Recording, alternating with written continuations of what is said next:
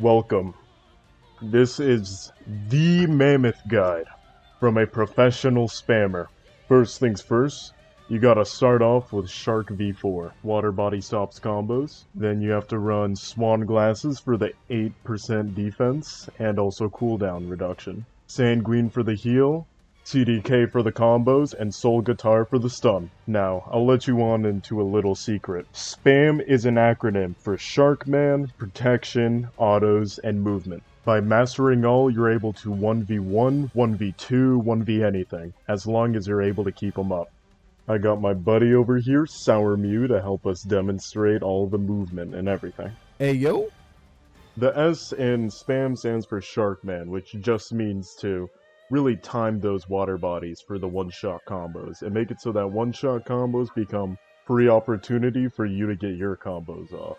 Protection sort of falls in the same category. However, Mammoth has a 60% damage reduction, making it so that you can tank a lot more than anything else, as long as you keep moving. A in SPAM stands for Auto. You're able to time them so that you can get that final hit on a direct.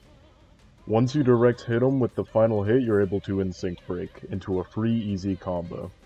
The M in SPAM stands for Movement. By pressing Q and spacebar, you're able to launch yourself up close and personal to lock in those combos. And another little neat movement tech is flash stepping before the last burst of your auto.